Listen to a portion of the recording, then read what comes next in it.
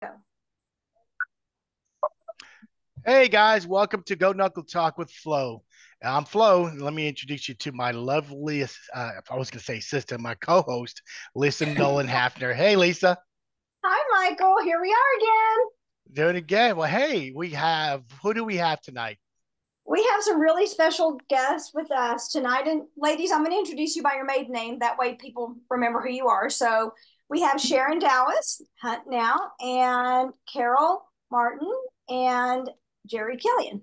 Carol Horne. Carol Horne, I'm sorry. It's okay. I said I was It's going to okay. introduce you by your maiden name. Well, let's bring in our surprise guest. Okay, here we go. So welcome. Oh, she logged out. Oh Oh, no. shit. Well, Okay. can you text her? Yeah. Okay. Uh, She was in the waiting room. While Michael is doing that, so where does everyone live? I'm in Cleveland, Ohio. Okay. And Jerry, where are you at? I'm in Lubbock. Love it. Mhm. You didn't wander far, did you? Well, I stayed close to Sharon, so Yeah, I'm in Lubbock as well. You're in Lubbock as well. Okay. Yep. okay, she is responding. Hey, well, she's responding. So you don't notice my shirt, Lisa? Oh, I love it. I didn't realize they had that logo. So are y'all familiar with Flatland Collective? To those of you out there that's on our show tonight, it's a great little boutique in Plainview, and they have lots of stuff, and especially for Mother's Day. And if you mention Flow 20, they will give you a 20% discount. So we really want to promote our hometown businesses and, help the Plainview economy when we can. So a shout out to Flatland Collective and cool shirt, Michael. Yep.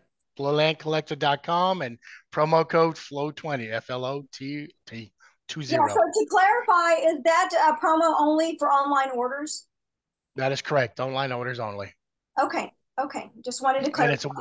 And it's a one time per email. So if you got multiple emails, hey, you can get a lot. You get a lot multiple discounts. Yeah. So let's welcome our surprise special guest. Should I say her name or just bring her on? Just pop her up. Just bring her on. Dr. Vera. Dr. Vera. Yay! There she is. Hi, how are you? Good. We built up the suspense about the surprise guest. It's kind of a disappointment. I'm not all that glamorous. No. The best surprise ever. How are you, Sharon? Good. Good. You look great. So Cheryl, where are you living now? Dallas. Dallas. Okay. Dallas. Yeah, yeah. Fortunately, our big cities have a lot of traffic accidents. So I just got here, literally. Yeah. And my husband had the thing set up for me, so he caught an earlier flight. So anyway. Oh, nice. He was helpful. Well, let's begin. Hey, before we get to the questions, I'm gonna ask a question that wasn't on our question list, Coach. I'm gonna try to guess who gave you that nickname. If you remember or not, I I'm do gonna remember. guess. Was it John? Was it John Wright? No. Oh. Actually, I go to church with him now. He lives in Lubbock. Oh wow. Oh, okay. Are you still going to guess? You want me to tell you? Yes. No, I'm done. It's Keith Bell. Oh wow. Really? Wow. Yeah. Really? Wow. I would have never Okay. guessed that. No. Wow. No. Yeah, he thought I looked like a coach. And I said, well, I guess it could be a lot worse. I could look like a band director. How's that? Well, then the Did you mind being called coach? I mean, that's how I was going to No, ask it him didn't that. bother me at all. It was funny because all the years in Plainview, on the softball and everything, I played with all the coaches, and I had more baseball experience than they did because I played through high school at Monterey, and they were all mostly football players. So I was the littlest guy on the team. I batted cleanup. It was sort of funny on that. Oh no, you. We had a cool. good time. Yeah, in softball. Huh? It was funny. Had Buck Buchanan, who was huge, but he couldn't hit a ball very far because he was just so big. But they were great guys. We had a lot of fun. Where did y'all play? There in Plainview? Yeah, in the city softball league. We had a team that. Okay. In fact, the last year I was there, B. Terrell played with us, and so did Mo Evans. Oh Lord! What was the name of the team? I couldn't even tell you. It's been so long. In fact, ironically, Mo Evans used to live catty corner across the street from me before we moved to this house. He was literally three houses down from me. Oh wow, cool. I still see Mo all the time too. Yeah. Well, good. He hasn't changed a bit. He looks no. Neither does B. Well, guys, go ahead, Lisa. Go ahead. No, I was just going to say, I don't know that Mo has changed very much. No, he hasn't. He really hasn't. Well, guys, let's start. Let's see. Carol, you played a clarinet. Sharon, you played a trumpet. Cheryl, what did you play? I forgot. Trumpet. I'm sorry. Trumpet as well. And actually, Carol, you and I were next to each other in marching band, if I recall. Were we? I knew I was next to Aldrea Henderson one year, and I was trying to think through that. I really couldn't remember. We probably were. Was it our sophomore year? Or my sophomore year? Probably our junior, or definitely our senior year. Yeah. I know that I think it was a fight song. You and I added a little something at the end. Yeah, we did. We used to do that at the basketball games. Remember? Yeah. Oh yeah. Oh yeah. So, but anyway, okay, then your sister, Sharon, Michelle played saxophone. Was Dina in band as well? Deanne was too, and she played trumpet. Yep. Okay, so I was going to say, what did you guys play the same instrument? But I guess Michelle wanted to be a little different, huh? Well, Michelle started it, and she played sax. And then I really wanted to play trombone because my dad played trombone. But was it Mr. Giddens in the 6th grade that I don't know? I remember he had to try out different instruments. He felt like I would do better with trumpet than trombone. So yeah. Willis, he'd divide up, test everybody, and think which looked more appropriate for you. Yeah. He was 8th grade, wasn't he? Yeah, he was 8th grade director, but as far as the sixth grades where everybody started, and he would, at the end of 5th grade, when everybody was signing up, he would meet with everybody and try to get them placed to what instrument he thought was appropriate. And so yeah, Willis died about 2 years ago. He lived about 3 blocks away from me. He also went to church with me. Wow. He was what a nice guy. What a good guy. Yeah, he was. He used to say talk like that and he would say he could outplay you with one long time behind his back.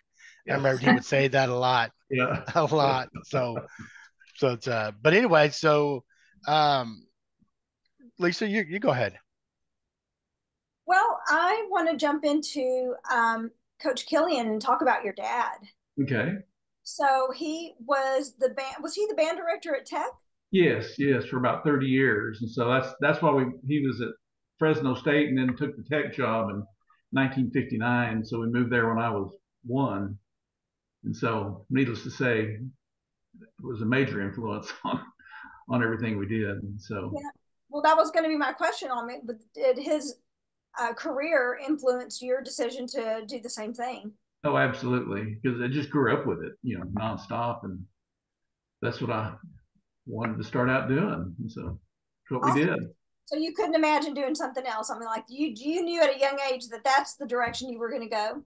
Yeah, I thought it would have lasted longer, but it didn't. But it was 5 years, but then it was good, and my 4 years in Plainview were just really fun. OT was wonderful to work with. He was what a great man, great guy. Everything about him he was wonderful. Yeah, but you got to have a few stories you can tell us that was behind closed doors there, Coach. Yeah, we had OT. Yeah. It's funny, the first time I ever had to give licks was to 2 9th grade cheerleaders who are drummers Tiffany Schwam and Christy Watson. They missed something. And that wasn't my section. And so OT comes in and says, well, you're going to have to give them 2 licks each. And I'm like, I'd never done that ever. I'm like, what? So I gave him some sort of love taps. And afterwards, we got into the closed door and he goes, that was not a SWAT. They were in their cheerleading uniforms of all things. Oh, ouch. So I was like, oh my gosh, I can't believe I'm doing Oh, this. you learned how to give swats by the time you gave me one. I'll tell you that. I got better because my next It hurt. Because that was my fault. Whoa. Sharon, what did you do? What happened? Why did you get a licks? They were Well, misbehaving. we decided, do you remember this, Carol and Sharon? We decided that we would go upstairs and hide in one of the practice rooms at the beginning of stage band. And so we went up there, and I guess you weren't real pleased about it. So you weren't going to let us out of the room without giving us each a lick. Yeah. And so then I did volunteer to go first. And then I think I was the only one who got busted. And then you let everybody go. I gave No, both I of got them. him. I gave both of you. Oh, you did? Okay. I didn't remember who else got them. I know Rodney didn't, because he makes fun of me still about that. But. It was just the 2 of y'all. It was my fault. It was my idea. And we hid up in those, remember how we had those cubbies upstairs where they slid the instruments in? Remember we were like hiding? You were probably there, Michael, were you? Yeah, he was in. No, I was in band, but I wasn't. I was a good kid. Yeah. But it was stage band. Yeah, that was a swap for just sort of general principles. I hated doing it, but I sort of. I felt so bad. I felt bad because you gave us a chance. You were like, whose idea was this or something? And I didn't fess up. And I still to this day carry guilt. Like, oh my gosh, they all got swats. But see, I would ask why. Why did you hide? Because it was fun. I think they were just being dumb. Okay. Yeah. All right. I think they were being silly. And it just sort of caught me at the wrong time. What about you, Cheryl? Did you do anything? Yeah. I think I got licks from OT Ryan. Uh-oh. And that guy, he was slim build, but he had some muscle. Yeah. It was funny. The worst licks I ever saw were J.W. King gave one to Wade Cox, or a couple to Wade Cox, and another kid. And Wade was so tall that when J.W., the very first one, he missed and he skipped the paddle all the way up his back. Ooh. And I was the witness to make sure everything went right.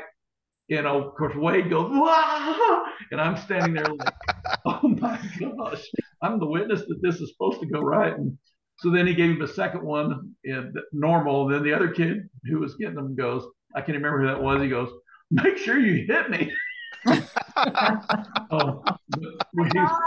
funny. JW afterwards said, you think he's going to tell his dad? I said, no, because his dad would give him a lot worse than what he got there if he knew he got Did he not? Did he not lift his shirt to see if he had any? No, we tried to act like it didn't happen. Ah, okay. So along the licks, Killian, I want to ask you this. So when you had to do it, I mean, you've already said you didn't enjoy doing it. I'm glad you didn't enjoy doing it. But did you ever have the thought like, damn it, why did you put me in this position? No, that first one, I think OT was just, since it was those 2 little cheerleaders, I think he thought that was really funny. And so, and I mean, I tapped them. But when I got Carol and Sharon, I was a lot better. Well, hey, I can say I never got licks from any band director. All my licks came in 7th grade. I got 5 in 7th grade. And after that, I guess I was just good and never got caught. So, Cheryl, what did you do to get your licks from OT? I have no idea. Honestly, I cannot remember. I remember the licks. No, seriously, I can't. I think it was like missing practice or like something like that. But that was the only time I got licks. Probably being late or something. Yeah. I'm always late, even to this day. So can I ask a question? What does OT stand for? What is that an abbreviation? Oscar Truett Ryan III. Oscar Truett? Oscar Truett. Okay. Wow. No wonder he went by OT, huh? Yeah. Now he took right after Chief Davidson.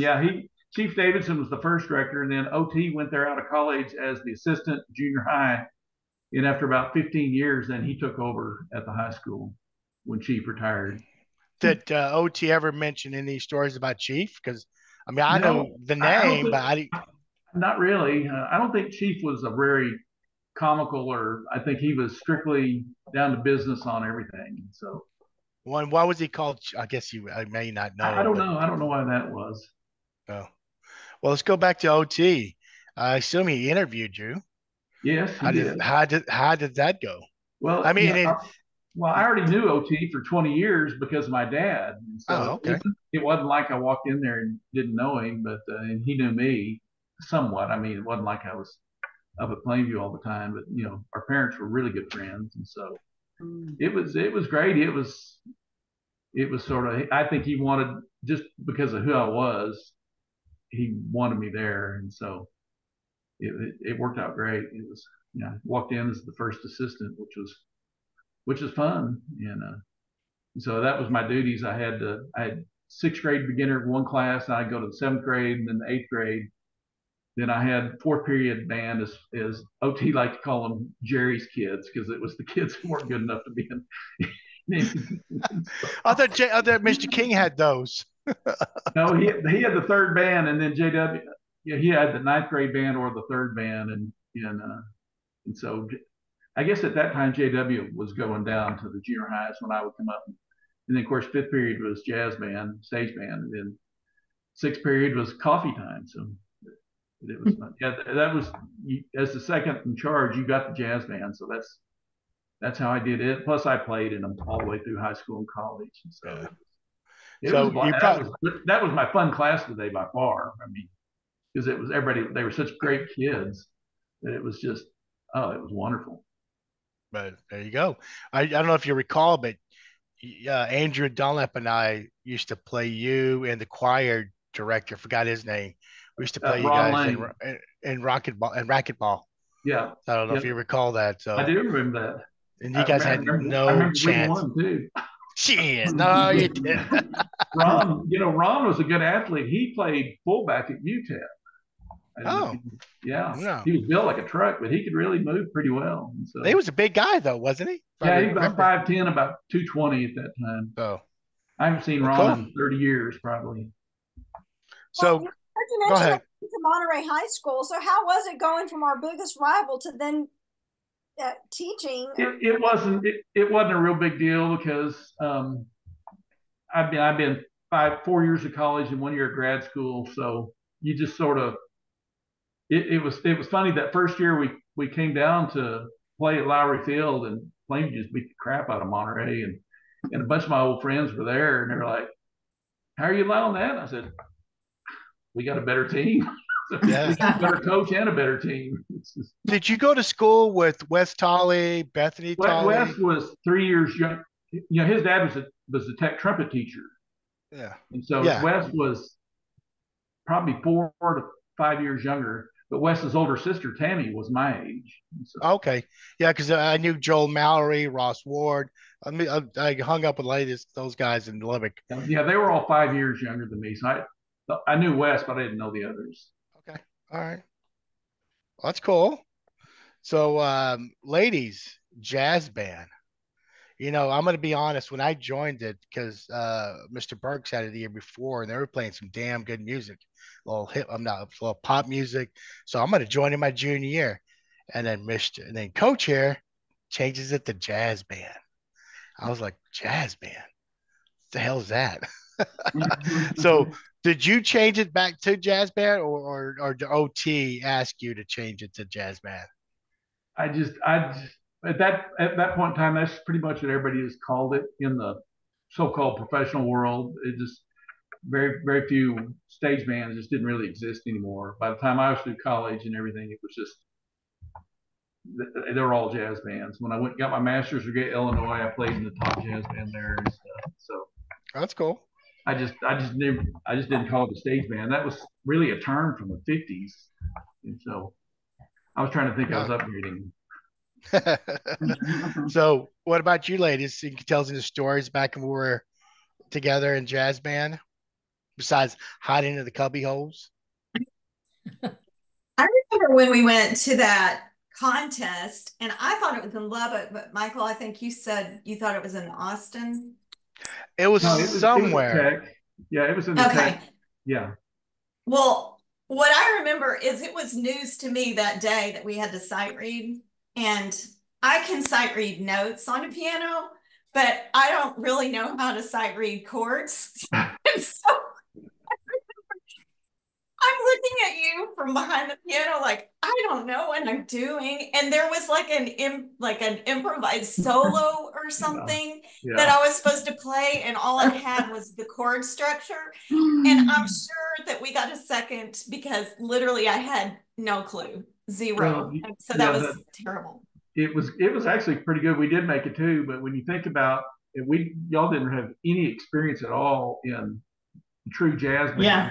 And those other schools have been doing that for years. So those kids had a lot of experience in it. Was that when Houston? Because there was a Houston school there, and they play like they were performing in visual arts came up with that. And, I was like, I told another podcast, like it seemed like it was the Marcello's brothers were playing. Yeah. I mean, those guys were just they were the best kids from all over Houston. So it was, needless to say, they were like a professional group. Absolutely. Yeah. What about you, Cheryl? Can you tell us any fun stories back in our jazz band days? Well, I just remember being amongst the most silly people in my life. I mean, we had a lot of fun. There was a lot of cutting up and jokes, and I know why I got the licks because they were passing a joke from person to person. And I didn't want to be the person to not pass it on. I mean, even though it wasn't like something I would say, but I didn't want to like disrupt the chain. So I was passing it on, and then we got in trouble, and I got caught, and I got licks for that. But I didn't start it. And but those kids were, I mean, Mark Mathis, Brent, Sharon, all of us back there. I mean, we just had a great time. And I just want to tell you, Coach, I really appreciate the music that you introduced us to. I mean, I probably had never heard any of that music, and it just really gave me an appreciation for it. So thank you so much. Well, it makes me happy to hear that. y'all were wonderful. That was a great group of kids. I do remember that contest, and Sharon was playing lead trumpet, and they gave the award for the best trumpet player out of our band to Mark because his face turned so red. And so plus he was like 6'10". Yeah, he was huge. And so they just assumed it was him. And so I went back and afterwards and told the judges, I said, no, I hate to say this, but he gave it to the wrong one. So they redid it and gave it to Sharon. So wow, didn't know that. Did he know he got it, or you just? Yeah, they both ended up with their names just went in the program stuff, and so they both had their names in there as members of the outstanding members. Yeah. Well, I was gonna say I messed up too, Carol. Okay. There was a again, I don't remember music. I forgot. But there was a part when I wasn't supposed to play until the second round. But of course, I'm playing along when I'm supposed to be not playing, and coach is like, hey. I'm like, oh, my bad. So, hey, I messed up too. So, anyway, what about you, Sharon? Yeah, and I remember there was a play, and I appreciate you too. I want to say that too, because I don't think I didn't realize just what great music we were playing, and didn't appreciate it back then like I do now. But there was a place where I was supposed to improvise, and I remember you wrote it out for me. You wrote out my solo for me because I didn't know how to improvise, kind of like Carol, based on the chords or the key signature and everything. I just wasn't dedicated enough to try to do that, and so you wrote it out for me. So, and what was weird? We drove our own vehicles to Lubbock. Yeah, I remember that. I can't imagine in today's world doing that. I mean, and I remember I threw an apple, or Quinna threw an apple outside my car, and it landed either or Sharon in your car or Michelle's car, and it just splattered everywhere. But again, you probably don't remember, but but yeah, it was odd that we took our own vehicles. So. Do y'all remember they used to let us drive from Plainview High School over to that parking lot at Bulldog Stadium if it was muddy when we were marching?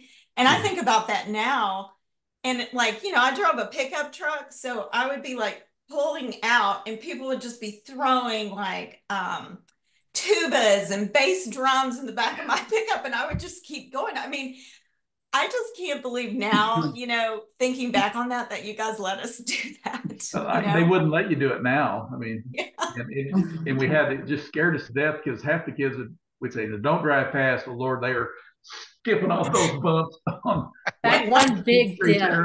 Yeah. Oh. It's a wonder if we didn't have more wrecks. Well, we had, what was it? Kylene, what's her name, drove through the fence on one of those because she hit the bump and lost control and broke through people's fence. So like, oh, wow. Well, that's a great deal, isn't it? I think you had already graduated, Michael. Oh, yeah. I was like, okay. I don't remember that. That's funny. I have a question for the ladies. It's a two-part question. One is, did you play band in college? And then secondly, how did being in band and being part of that camaraderie and the influences of both OT and Coach Killion, like how did that impact you later in life? Because I'm a huge believer that music has a huge impact on us, whether we realize it or not. So did you play in college, and how did being in the band influence you in different ways beyond high school and college? Sharon, let's start with you. Okay. So I did play in college, and I was going to go to Tech my freshman year, and then Michelle decided to, you know, she got married and everything, and we were going to room together. So then I decided I didn't want to go to Lubbock. So I ended up going to Angelo State my first 2 years. And so I was in band there, and it was just a great experience. They had a really good band. Marching band was fun. It was an eye-opener for what they would let you do, because there was, you know, young adult people in there. And then also in the concert band, and we got to play for TMEA that year and record an album. And then I was also in jazz band. And so it was just great and very intimidating my freshman year, because I went from being lead trumpet to being around some really, really good musicians and stuff. And so, but it was fun. And yeah, I loved the band. I met just so many of my friends there, and then just learned kind of like teamwork and depending on each other. And we would goof off and joke around all the time. But when it came time for contest, we were serious. I mean, we were proud of being in the Plainview band, and we wanted to continue our string of first divisions. And so there was a lot of pride in that. And so when it came down to doing our work, we got busy and we did what needed to be done. And so it was just one of the best memories I have of high school is being in band. So yeah. That's wonderful. What about you, Cheryl? Band was really shaped me, I think. I met all of my good friends, Deanna, Sharon, Michelle, I can't name everyone, Joanne, she was one of the twirlers. And we just learned how to cooperate and to be under pressure. You know, there's sometimes you were tired, right? You know, like, I don't really want to go in the morning to practice, or, you know, I'm tired. I don't feel like practicing more or whatever. And it's just, you just learn that you have to be dedicated and to pursue a goal and to achieve that. And, you know, I really appreciate that, you know, being able to be part of something that was successful, like the band, because they did have, you know, such a tradition, and it was just really, really nice. And it was a lot of fun. I mean, we had a lot of great times there. So like that commitment and tenacity and practice and all that influenced you later in your life, in your career or school and all that.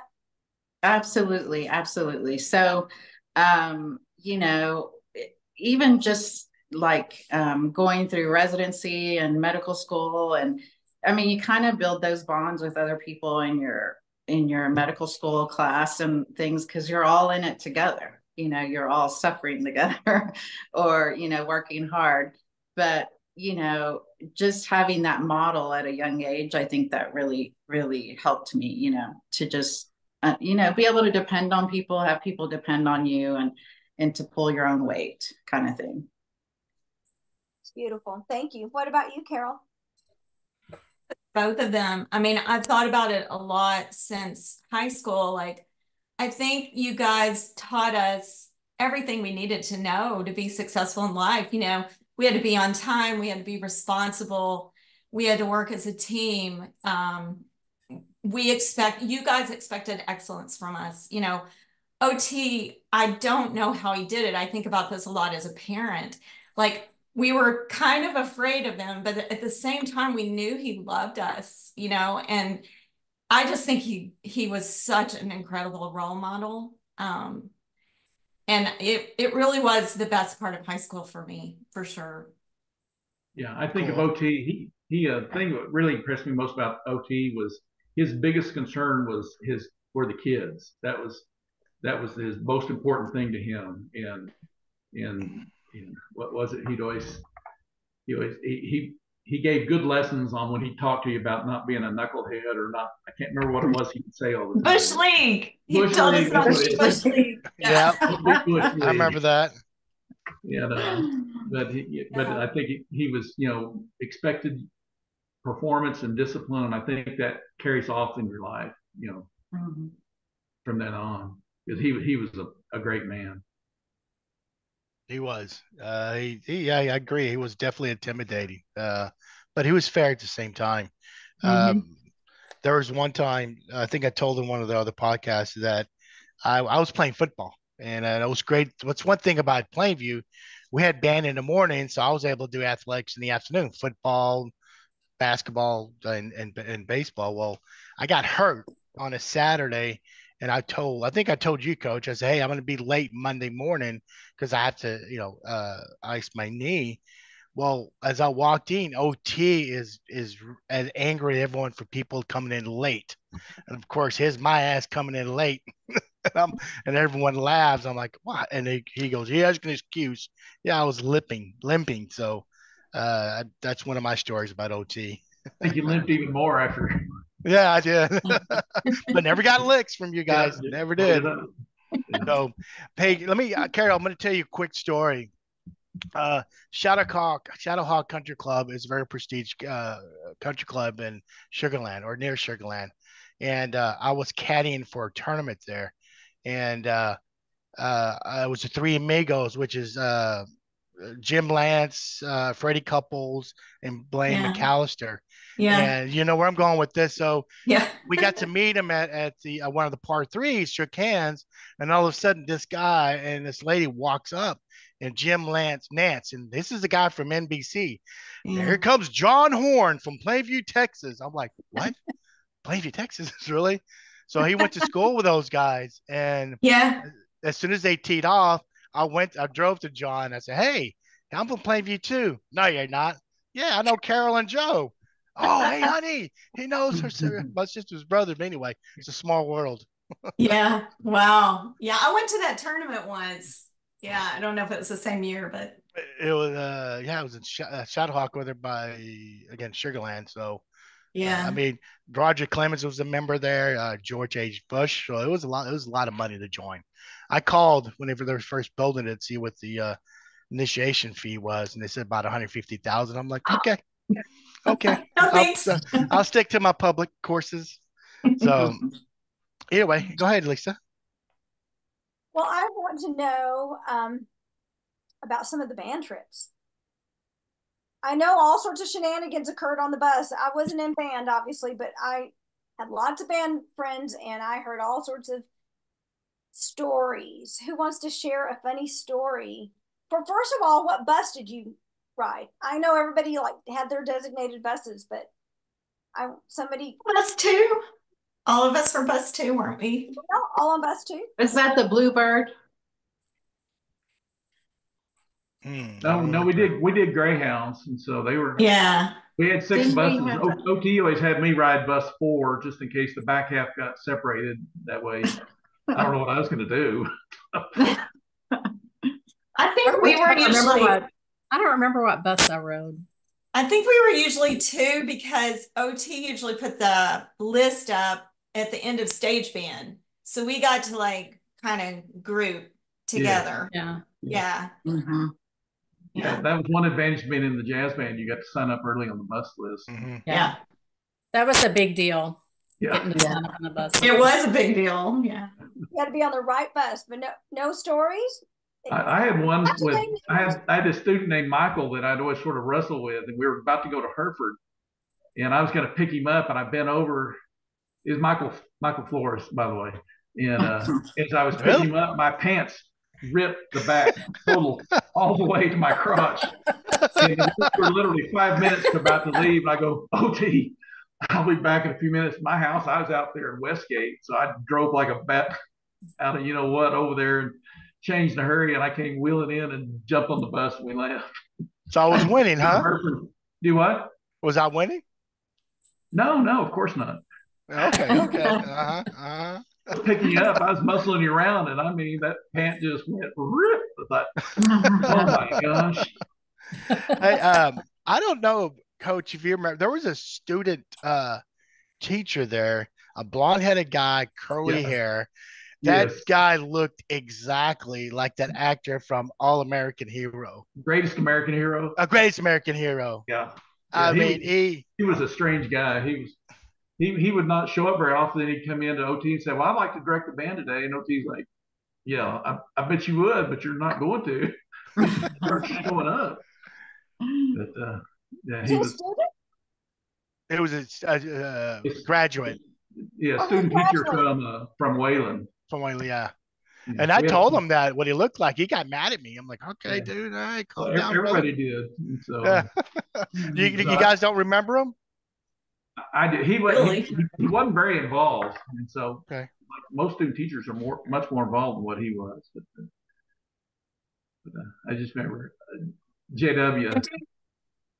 King, who was another just wonderful guy, but he was in later years when he was there, and he didn't have great control of that third man. And I'd hear in the hallway, we'd be putting up our chairs, his band would be putting up theirs, and I'd hear somebody say, hey, Mr. King, I was like, oh my God. He couldn't hear it.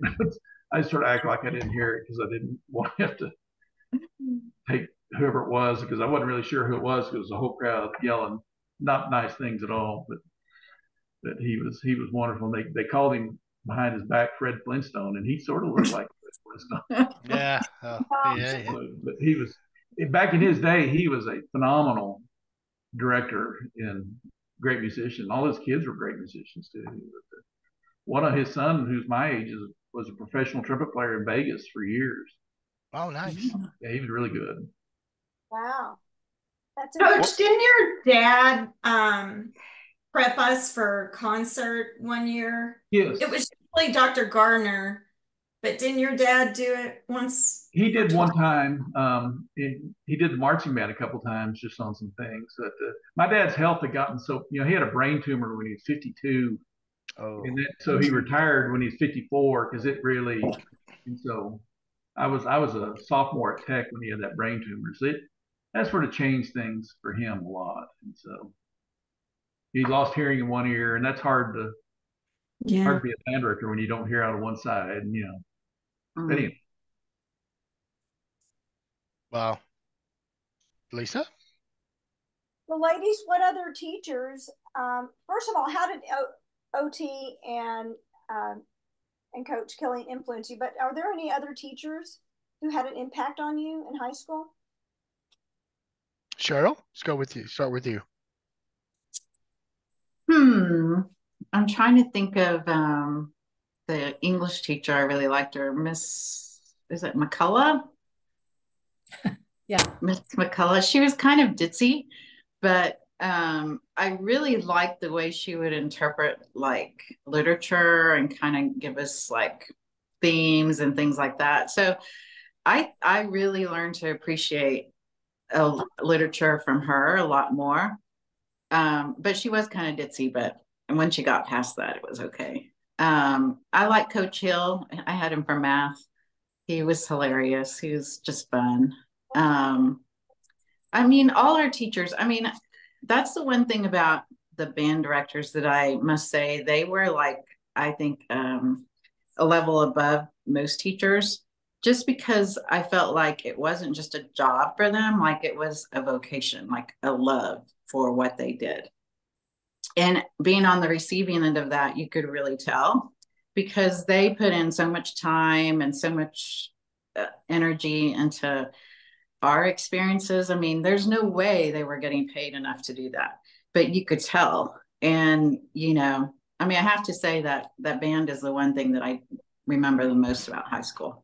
And all the trips. You mentioned the trips. The trips were crazy. You just got to see the wild side of people. I was not wild at all. But I could observe a lot, and some of the stuff they did was hilarious. But I will never tell on people. So that's why I'm not saying anything. What I can say on this real quick, what I can say on a out of town game on Friday, on Monday, several people wore turtlenecks. So, yeah. A lot of romance on the buses. There was. Oh yeah. Sharon, what about you? What about you, Sharon? Yeah, so kind of like Cheryl, I think the ones that made the most impact on me were probably OT and coach, just because I think we spent more time with them, and they took time to talk to us and you know, care about our future and give us advice and stuff like that. And so probably the most impactful people. So coach, even though you probably thought we were all a bunch of knuckleheads, we were really listening to you, and you made an impact. And then I think my senior year, my English teacher, I think it was Mrs. Hoffman was her name. And she was so tough, but I really learned to write. Like I thought I knew how to write, and I was pretty decent, but I remember I really learned how to write. She really taught me a lot, and it really helped me in college. And Miss Berry.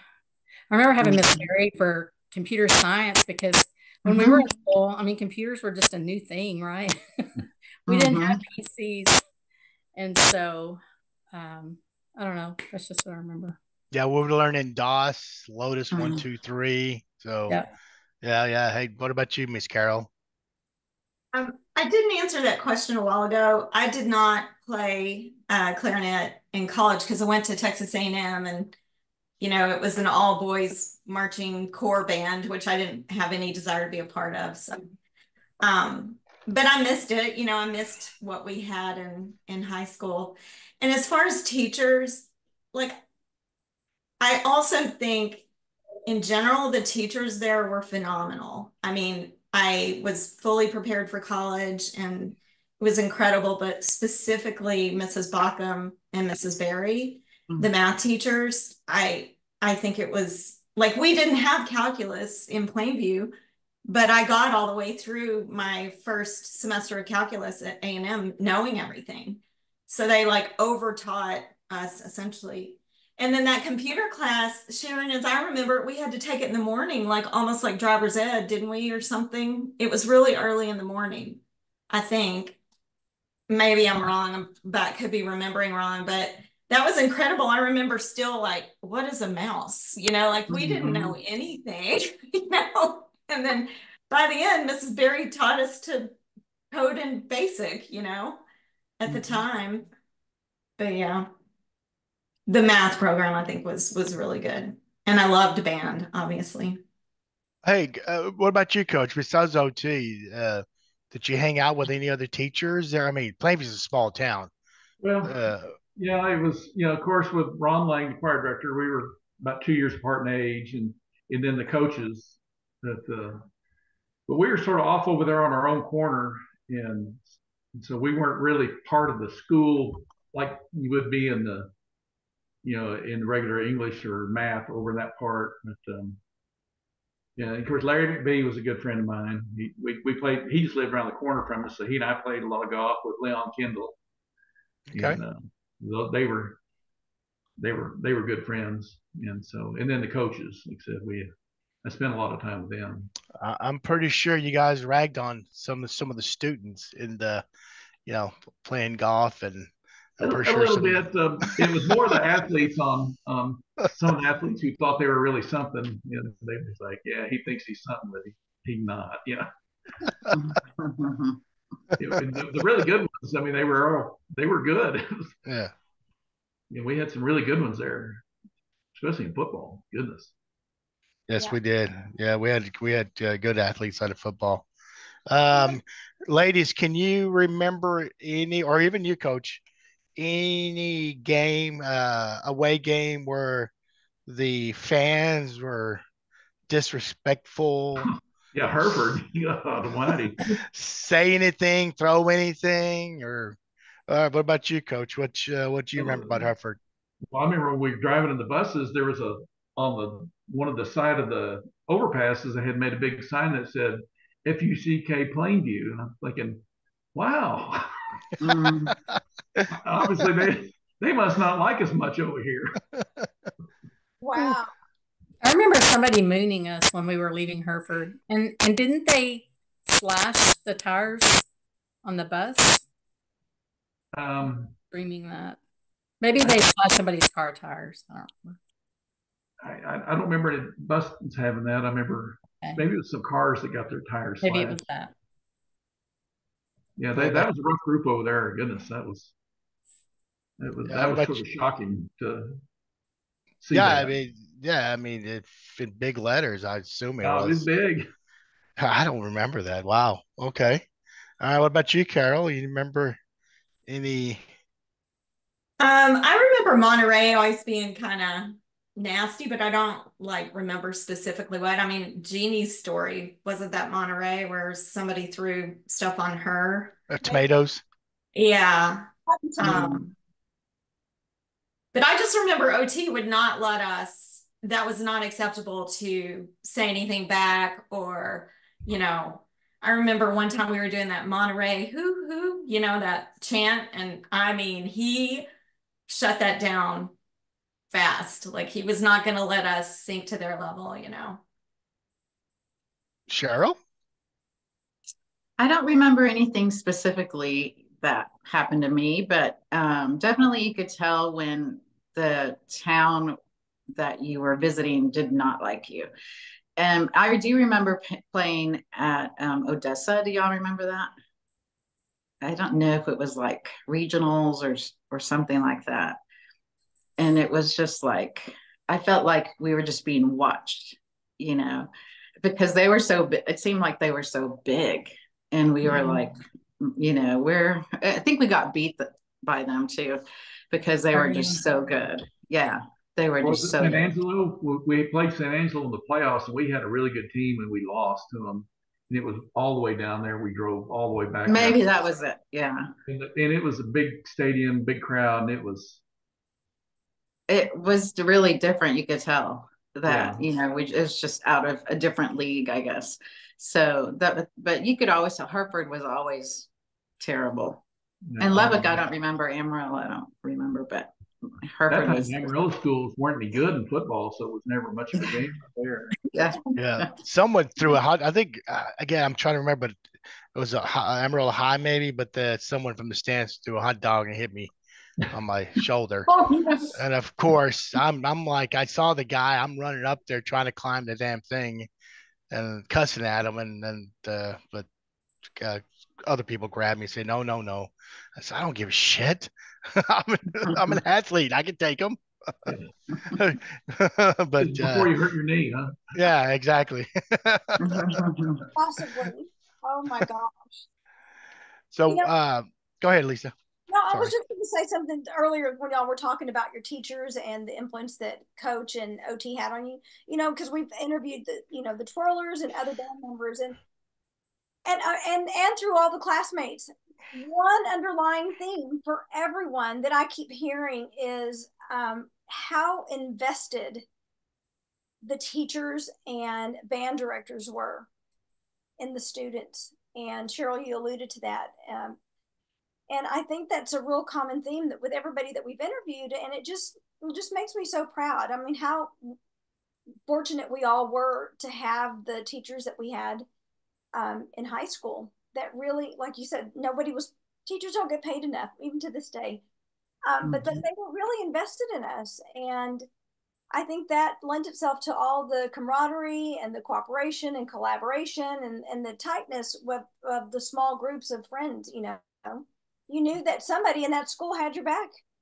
And there's somebody that you could probably go to at any time, whether it was OT or, another teacher. And I know for me, you had this reverence and fear for your teachers, but also a trust and a knowing that you could go to them.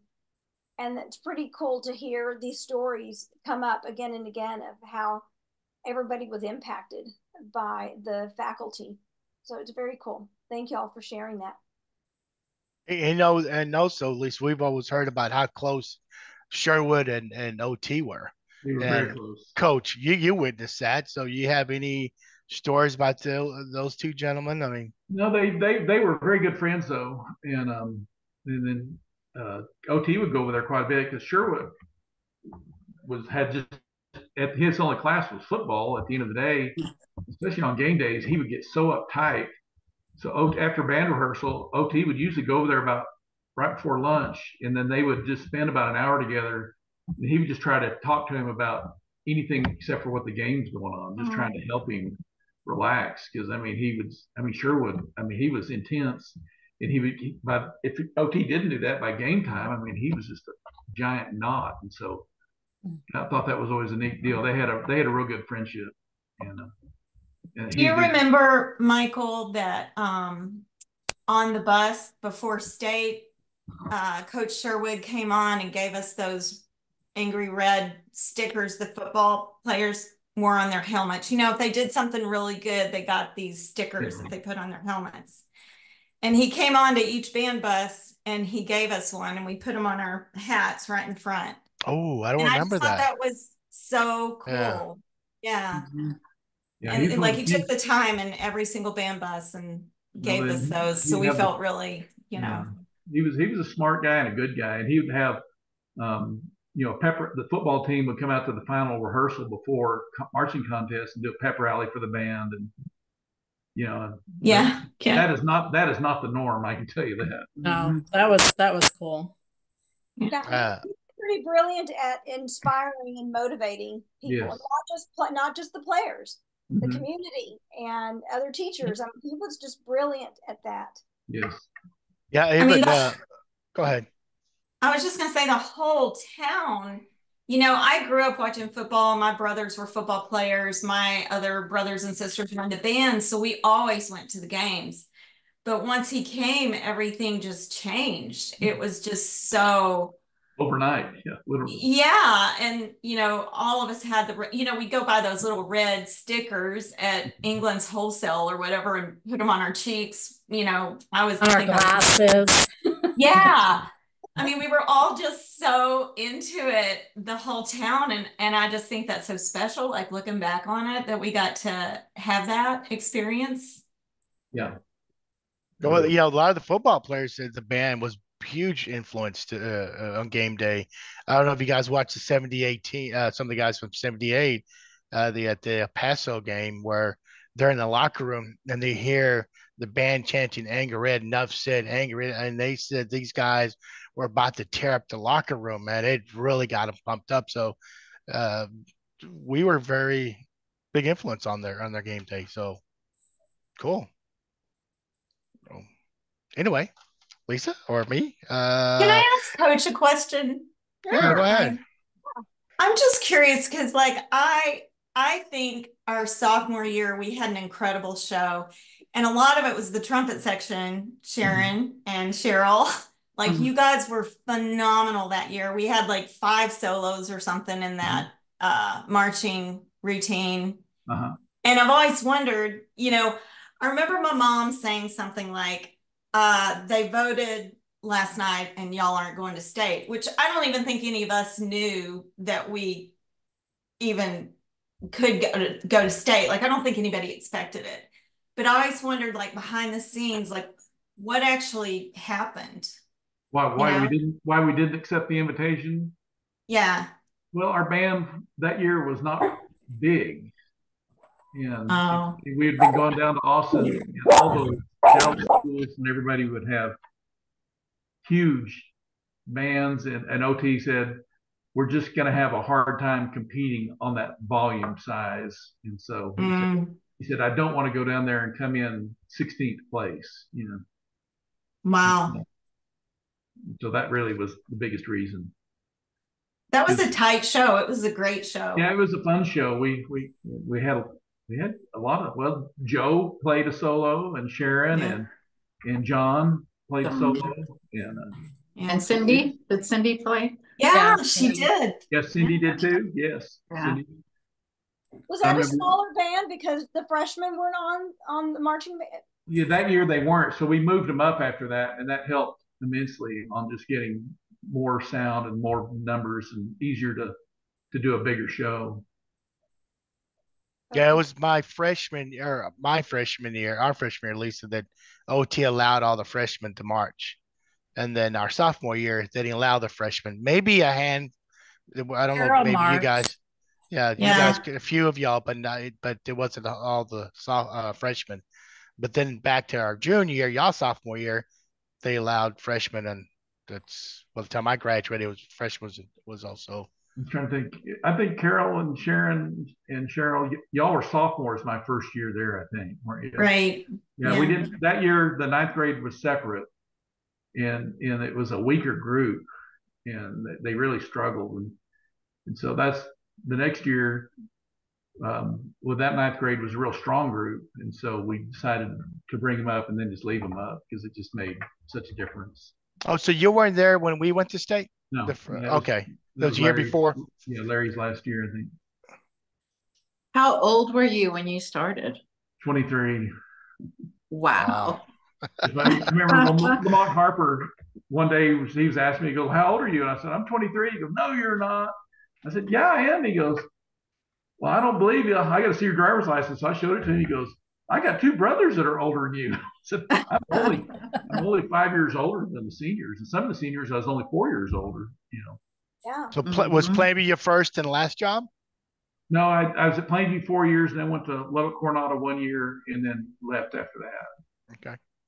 What did you do afterwards? I've been in the insurance business ever since, and so I've got a big health agency, and we do a little bit of life and a lot of investments. So. And do you still play? Yeah, I play in church a lot, and my old trumpet teacher, Mr. Tolley, is still alive. He's 90. He lives at Raider Ranch, the retirement house home here. Oh, and he will play for them, and I go play with him to help because at 90 it makes a difference. So I play some, and then it was good. My son played trumpet growing up, and so all through his all-state years and all that, I'd learned stuff with him and help him, so that kept me playing. Well, and you played the trumpet? Yeah. He's a phenomenal trumpet player. I don't know if I ever saw you play or hear you play. Oh, he was great.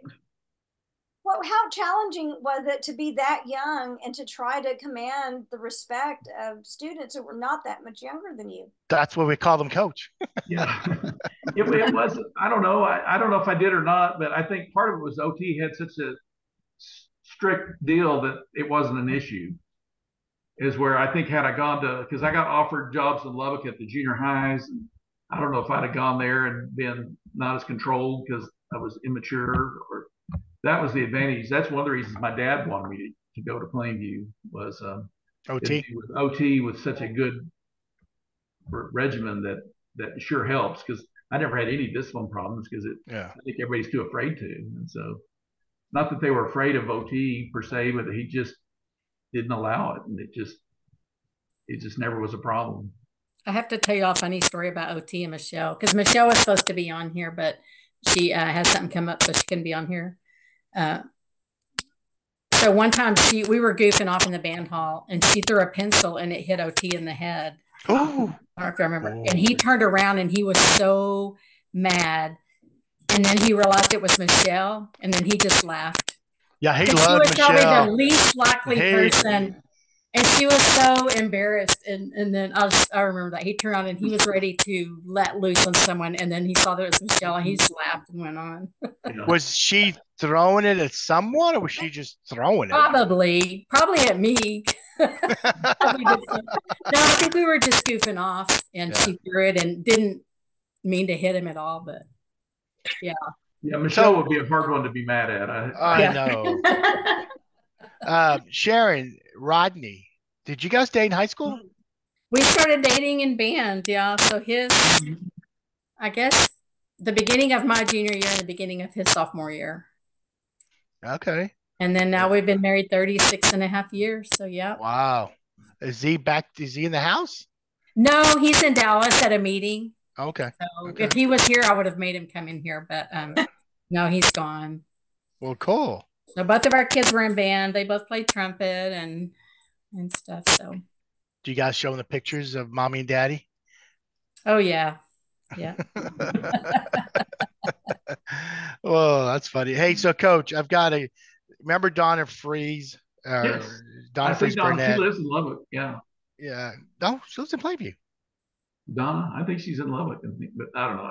I've seen her at United a couple of times. So yeah, she asked, was there a section of the marching band that was your favorite to mentor?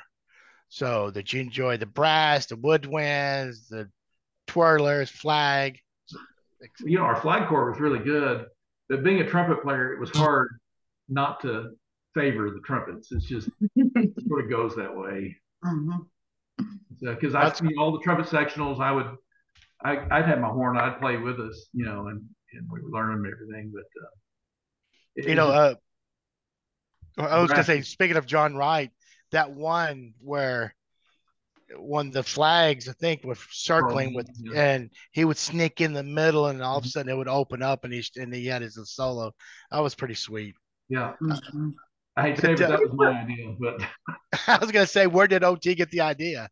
That one was mine, but okay. Most of them were OTs. So. All right. Or they were joined. John Wright could play really high notes. That's what he could. He had a range. I could never play that high. Well, he had that little bitty mouthpiece, a Shilkey, so it was. Yeah, the Shilkey 14A48 was mine. I never had it since. I'm wondering where it is. John may have it in the back of his airplane. So, any other stories about jazz band, Coach? And how long did you, the director for jazz band? Because I was there my junior senior year. I guess 3 years. It was just part of the job. I mean, when I interviewed with OT, he said, you'll have a beginner class, you go help junior highs, you'll do the jazz band and the second concert band and assistant for the marching band. So that was how I got it, because it was. How did you come up with the music? Do you recall that you get help from OT? I played almost all that music before from all the years. So OT was nice. He let me buy all that. They had some, but it was not a lot. Yeah, I don't remember one music or song. Yeah. Do you guys, Cheryl, Sharon, do y'all remember? Satin Doll. I remember from the concert band when y'all did Jupiter. By Holst, that was a hard piece and pulled it off. The concert band. I remember Carmina Burana. Yeah, and Dam Busters is a march. Okay, once every 5 years, he loved Dam Busters, and so. Yeah. I laugh that we played that song, Let's Get Physical, because it's like, now as an adult, you're like, oh, there's a lot of innuendo there. We were out there playing it in conservative Plainview. Yeah, I'm surprised you kept us pretty. I mean, my senior year, I think the girls mentioned Lamont Harper, Mark Mathis. I mean, there were some clowns. I mean, these guys always goofed off. Ted Culp. So I'm sorry. By me. The whole section by me. So I don't know how you got anything done with that group of kids. Oh, same thing. Once it came down to work, they all worked, and so Lamont was definitely a character. There's no doubt about that. bless the rest in peace. He died about 5 years ago. Yeah, he was too young. I was trying to think it was Michelle and I, Susan Hansard. Mm-hmm. I think LaDonna was in band, right? Or not? LaDonna Owens. Yeah, she played Fred Horne. But she wasn't my class though. Okay, I was just trying to think my senior year, who else was seniors? Is Michelle, Susan, myself. I think that's it. The rest were underclassmen. So yeah, was Dana Sparrow your age or your older? No, she was 82. Okay. She was John Wright's age and Cindy's. Yeah. So but she passed away a few years ago too. Yeah. Yeah. Misty Dickey passed away. I mean, a lot of people from jazz band. Misty Dickey. Oh yeah. Yeah. Friends with her on Facebook when she went through that. Awful. Yeah. I have to admit, I enjoy all y'all's Facebook. I enjoy looking at the pictures of your families. I like that about Facebook. Yeah. Well, it is funny. Like, you can't imagine that, like, when we were in high school, you would be able to do that, see each other's lives 40 years later on a computer. Yeah, the weird thing about Facebook is somebody showed a picture when we were down at Buccaneer Days and we all had short shorts on. I'm at the front and Carol posted on there, ooh, who has short shorts, coach. Like, oh my God. Were they the coach's shorts? No, they were just regular shorts, but everybody had, those god awful short shorts. Hey, that was back in the 80s. Yep. For sure. Well, let's talk about Buccaneer Days. I only got to go my freshman year. After that, because I was on baseball and I couldn't go my sophomore and junior senior year. What about you ladies? Okay, there's got to be some great I'm like stories. Cheryl. I'm not going to tell on anybody, but yeah, there were some crazy. You don't have to mention names. Crazy names. OT and I went to a lot of effort to keep that under control, and every night he'd say, I have no earthly idea what's going on in there. I hope we never find out. On one of the trips, and I don't remember which one, but you guys tried so hard to keep us like separated or whatever. Mm-hmm. We had a connecting room to a group of boys from another band. Oh, really? Oh my God. And of course, none of us were gonna tell, but yeah. How did that happen? Oh my gosh. Hey, is that where you met your husband? No. We ended up locking the door, I think, when they started smoking joints, and we were like, oh, maybe this isn't smart.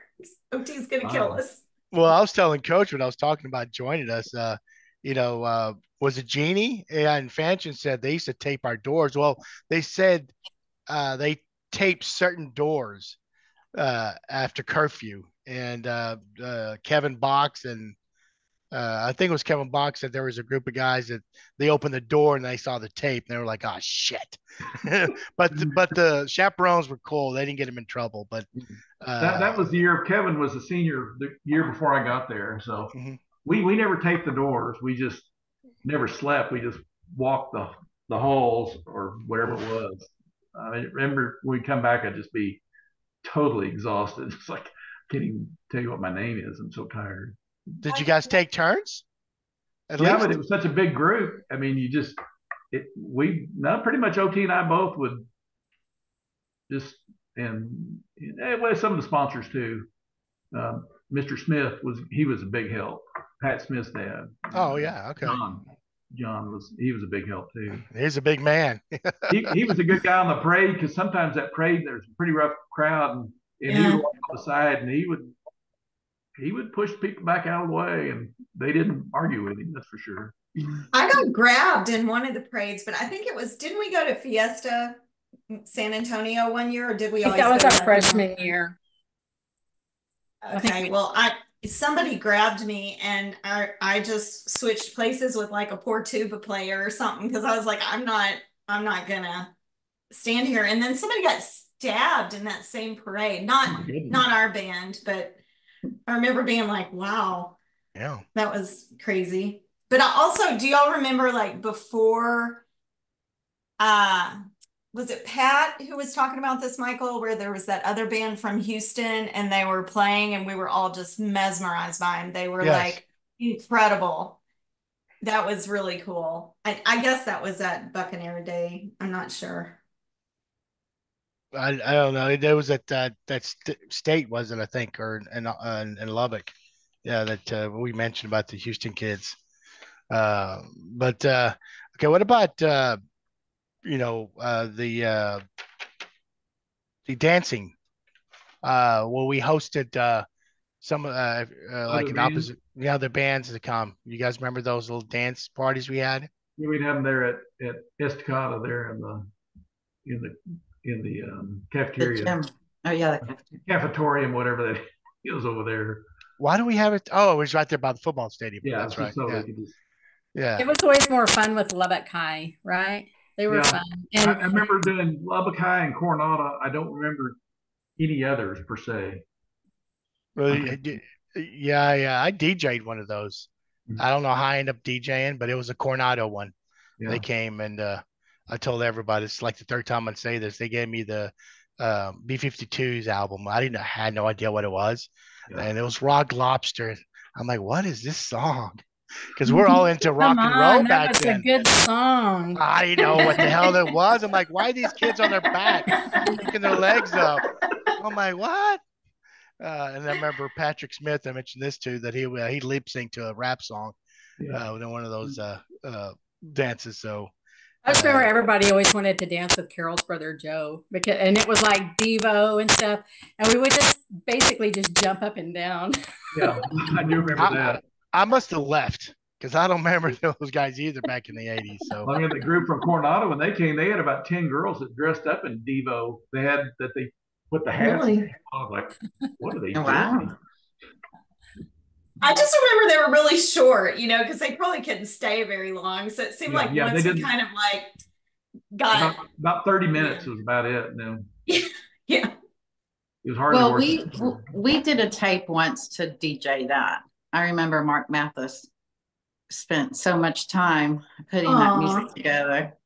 And so we spent so many evenings because we had the double cassette tape. Right. Doing a mixtape. Yeah, to do that. What music did you guys play? You recall? Devo. He liked a lot of that kind of new wave punk stuff. Yeah, new wave punk. Yeah. So, but of course, rock and roll. We had to throw that in. And Sharon's an expert in that, right? You're a rock expert, Sharon. Rock and roll expert. Yeah, too many concerts, and that's why I can't hear now. So. Michelle went to him as well, didn't she? Yeah. I was like, okay. Lubbock Coliseum. Yes. Well, who all went to the concert because the very next school day, everybody's got the concert T-shirt. So, I mean, I wish I would have kept mine because those things are selling for $100, $300 at least. So didn't keep. I ended up giving. I have some of mine, but I didn't always have the money to buy a T-shirt. They were $5 then. Yeah, but the concert tickets were expensive, I bet. They were $10. Oh, yeah. And the gas to get over there. Yeah. Did you go to any concerts, Coach? Well, growing up, yeah. I saw Chicago the first and second time they came to Lubbock, and I hate to say it, but saw John Denver. I don't know, I hate to say it, but it was a great concert. I'm going to show my age on that one, don't I? No, John Denver's a great musician. Yeah. Well, yeah, he was in the tech band under my dad. He played saxophone. Really? Oh, yeah. Right. His freshman year, he played saxophone in the tech band. And then his semester, he decided, it's funny, Kent Hance, who was the chancellor of tech and the state senator, and he was in the fraternity with him. And John Denver was telling me, he said, I'm going to go to California and try to play music. And Kent Hance said, oh, dude, don't do that. Everybody's a failure that does that. You can't make it that way. Really, turns out he did. Wow, he proved them wrong, didn't he? Yeah. Wow, that's a good story. No, that's a great story. I want to go back to when we played rival teams. Was there any time that you were getting ready to go out and march at halftime that you were afraid? Like, You were afraid somebody was going to throw something at you, or just afraid of the hostility from the opposing team? I don't remember anything of that issue. I was always so nervous that we had a few people who were not as smart as others, and we were thinking, OT and I'd be thinking, please don't forget where you're supposed to go.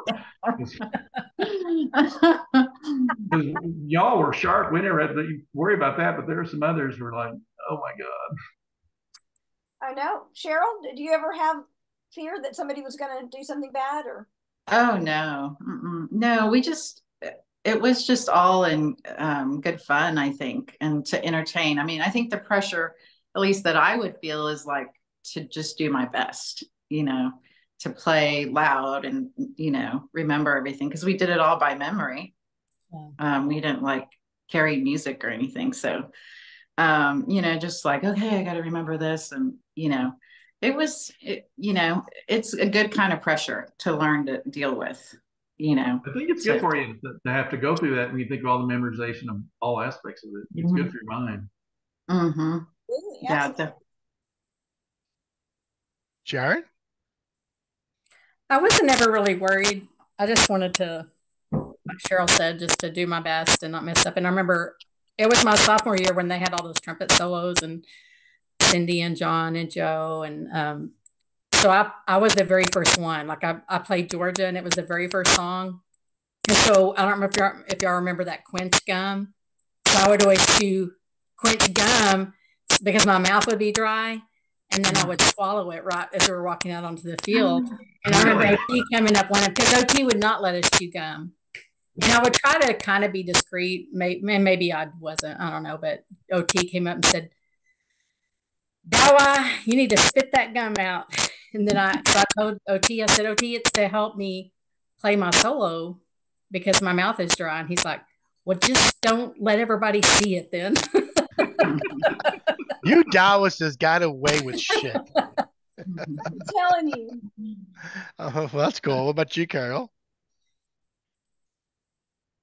We're afraid, but it did trigger a thought that I wanted to share with you guys. Like, if you think about, like, band had every type of kid in it. Like, we had football players, we had cheerleaders. Diana Hayes was out there marching in her cheerleading outfit. And I think that's really cool. Like, it really was the entire school. It wasn't just like the band nerds or even kids that were necessarily super good at music. It was just kind of the great equalizer, We were all just doing our best together. Funny since you said that, Ronnie Ortegon, y'all's class, 84, he and I would go to some of these small schools and watch him play football. And in the band, you would see cheerleaders, you would see football players. I mean, in their uniforms marching. Mm-hmm. So we were like, oh, wow. So, yeah, I'm glad you mentioned that. So let me ask you guys this. Did you mess up at any time marching? And if you did, Carol, what was your mistake? I know exactly when it was. It was Hereford my freshman year, because I was kind of an alternate. I was just a freshman and it was all new. And he was kind of moving me around a lot. He moved me that week and I had no idea what I was doing. And I messed up. And I literally was traumatized by that for a while. Because once you do that and you're on your own in the field and you're like completely lost, it's terrifying. And I don't think it ever happened again. I think what after did you that, do? I just went the wrong direction or turned at the wrong time. I mean, I remember where I was on the field, but I don't remember what I did. It was just terrifying, Yeah, because Mondays, Coach, did you watch the film over the weekend or that Monday morning? Because OT would show it on Monday. No, we'd watch it that night we got back after everybody left. We'd stay and critique it and go over it and everything. So you make your notes for Monday so you can throw people under the bus. Yeah. What about you, Sharon? Did you mess up any?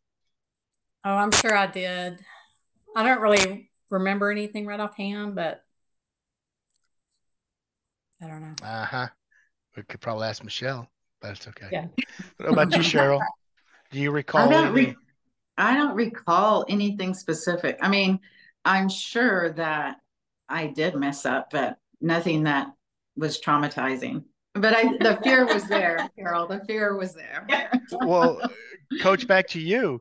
Was there like a few that you can remember that was really bad?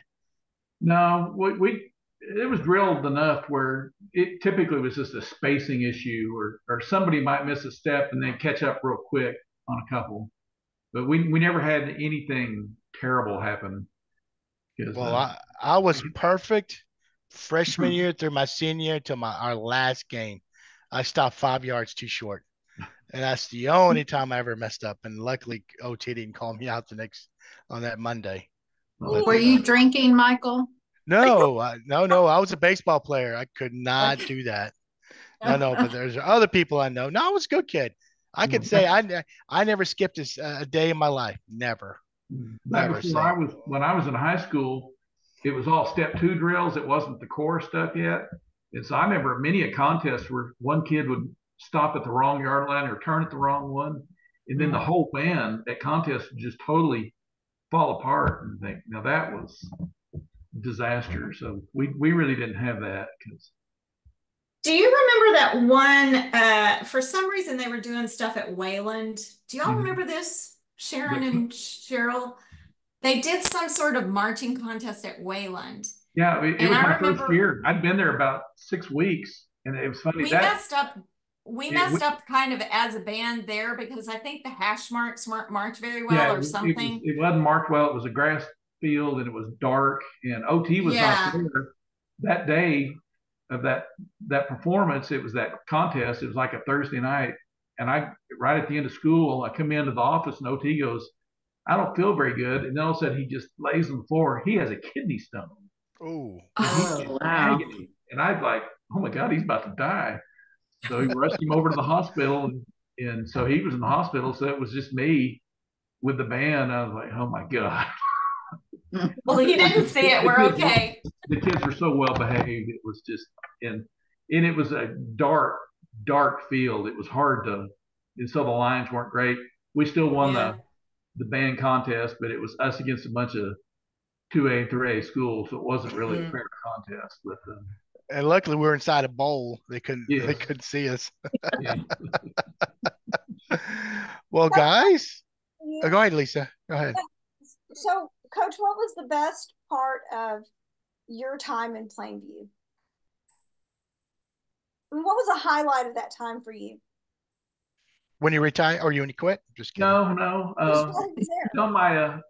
Actually, with that second band in concert, my second and third years, we made sweepstakes. We played pretty hard stuff for a second band, and I was really proud of that because we played hard stuff, and then they did well in sight reading because my first band at Plainview that first year wasn't very good, and we made it 2 in concert, and we went into sight reading, and they couldn't sight read at all, and we made it 3, and that was a gift from the judges because I remember Shirley Holloway was my best drummer, and we had in our sight reading piece, it had a repeat from the very end all the way to the beginning, all the way through again, and it ended with a fermata on the drum roll.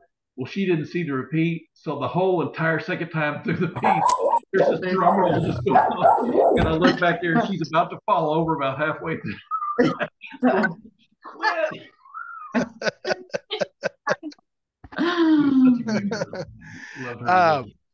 Kevin Boxenden mentioned that someone hid OT's baton. I don't think you were there, Coach, but I don't know if you guys heard that story. And no one confessed who hid his baton because, like I said, no one would dare to pull a prank on OT. Yeah, OT doesn't seem like the one to pull a prank on. But I do remember them in the ceiling. Those batons in the ceiling. Yeah. Kevin and them throw them on top. And then Suzanne Rogers mentioned that there was one game like in Pampa or Amarillo. It was cold and snowy, and one of the girls forgot their cape. And OT says, "Well, ladies, no capes for everybody." So it was a very freezing experience for them. But anyway, well, guys, it's been gone for about an hour and a half now. Yeah. Yes. We enjoyed it. Thank you. So hopefully you guys enjoyed it. Thank you for coming on. I'd like to have some parting words. Let's start with Carol. It's really cool to think back on those times that I hadn't really thought about. Lisa, you were really powerful in the last one at the end. I still actually remember the first time I saw you because we were siloed, right? Because we were in one class all together, all through school, pretty much. And I remember walking into biology and I was like, who is that girl? Like, I thought you were a new kid, but you were in our biology class, I guess, your sophomore year. Yes. But anyway, I just thought that was really powerful what you said because, there was a lot of high school that I would not want to go relive for sure. So it's nice to just remember the good stuff and to see friends, Sharon and Cheryl and Michael. And it's just been neat. So thank you guys for doing that. Thank you, Carol. It's really important. And part of the show is wanting to overshadow, some of the darkness or bad memories or whatever, and to bring to light the positive memories, because I think that lends itself to healing. And that's a real impetus for doing this show. So thank you for sharing that. Cheryl? Sharon? Oh, Cheryl. Well, Cheryl, you go ahead. Okay. Well, thank you guys for inviting me. I never expected this. I mean, I'm sad that Michelle wasn't here and Cindy. But everybody has their strengths, their gifts. And I think that band just really brought that out in people. I mean, some people were crazy funny, but they weren't, I mean, it was okay, and we all got along and we all did the job at the end of the day. I feel like I was actually pretty shy, and being around people like that, it was liberating in a way. It was, people that I probably wouldn't have hung out with in any other part of my life. So, it just opened a lot of opportunities for me. And like I said, I really want to thank Coach and OT and the teachers. I mean, it was an unbelievable experience. I don't think, I have my own children. I don't think I ever saw teachers as dedicated. So I really feel blessed, and, thank you for being that blessing to us. Wonderful. Well said. Well said. Sharon, what about you? I just kind of ditto what they said. And so Carol and I were really good friends, and it's good to see you. And me and Cheryl were great friends. And I was so glad when she moved back to Plainview. You moved back our freshman year, right? Mm-hmm. I'm really glad. So, but yeah, just a chance to just meet so many people and just have a great time. And I agree. I think Plainview it was just a great school, and the band was great, and Coach and OT just really made a difference in my life, and more than they know. And I think it's neat that y'all are doing this, Lisa and Michael, and it's been fun watching. I haven't been able to watch all the podcasts, but I plan to. And I'm sad Michelle couldn't join us too, but it was fun being in school with Michelle and getting to share experience with her, and then watching Deanne. And then I'm sad Cindy wasn't on here, because Cindy was definitely a role model. Always wanted to be like Cindy. She was just amazing. And so she meant a lot to me. But anyway, it's been fun. Wonderful. Coach? Oh, it's just great to see everybody. To see y'all have grown up and be such wonderful people. It's just fun, and it makes me. Oh. I apologize for my dumb dog. It's just fun just to see what y'all have developed into. It just makes you proud and happy and thrilled. And so it's been fun. I've enjoyed this. I'm gonna have to get me a new computer. I got my old computer, and I've noticed my picture is really fuzzy, which is probably a good thing. But You're good. Yeah, Christy told me I need to dim the lights, so I was gonna blind everybody on my forehead. But hey, why don't you tell her to pop in and say hello real quick? Yeah. She came walking through and had her pajamas on, so I don't think she's gonna do that. Yeah, she was pregnant, wasn't she? Your first year? Our last year there, our third year there, she was pregnant, and we had Nicole, our oldest, right at the start of the last year. Well, Nicole's now about to turn 40, and she has 3 kids. And my son's 36, and he's got 2 kids. And wow, That's awesome. Yeah. Girls, you're getting ready to have your 40th reunion, right? Yes. Yes. Fun. Well, we had a wonderful time at ours, and I'm sure you're going to have an amazing time. I can't thank you all enough for taking time out of your lives and your schedules and your busyness to participate and to share your stories with us. It means so much, and it's going to mean so much, especially to your fellow band members and your classmates, to hear your perspectives and your story. So thank you so much. And Coach, it's so good to see you. Well, you guys are the first class of '84. Is that correct, Lisa? Yeah. Yeah, I guess so. Well, hey guys, you guys are welcome. Grab some other friends, and it doesn't have to be '84. It could be '85, younger or older. So, we Lisa and I enjoying it. So you gotta grab some other fellow classmates and let's share some more stories. Okay. Well, guys, thank you again. Thank you. Sure enjoyed it. Thanks, y'all. Thanks. Good night. Bye.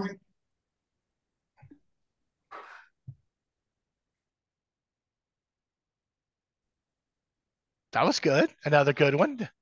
I know. I love hearing all those stories. And yeah, there was a few that caught me off guard. The John Denver one. That was, I kind of vaguely remember he went to Tech, but now hearing a story about him going to Tech, that was pretty cool. So it was good to see all of them. It really was. Yeah, we'll definitely have Michelle and Cindy back on. I did reach out to Cindy and text her like, I want bus 3 because that was at the Hano bus. I said, I got to have you, James Gonzalez, Oscar Garcia, Leticia Gonzalez, who I know. Oof, we may have to have tequila shots for that show. Oh my gosh. Yes. Let's try to, you guys, if you're listening, please come on. Yes, absolutely. Everybody from that bus on here. And so before we sign off, I just want to remind everyone who watches our program, if you have an idea for a theme, please reach out to us. Send us a message, post it on the Goat Knuckle Talk with Flo page. We're definitely open to ideas. Bring your friends on. We want to really continue to expand on this platform and to continue to bring the stories up to the forefront. And we are open to all sorts of ideas. So please shout. Yes, absolutely. We have a handful that are postponed. So hopefully soon we'll be able to have them on, and I'm excited next month to have the 2 daughters from Dr. Sigler. So that will be a fascinating. Yes, absolutely. Well, Miss Lisa, till the next time. Peace and love. Peace and love. Okay. Good night, everyone.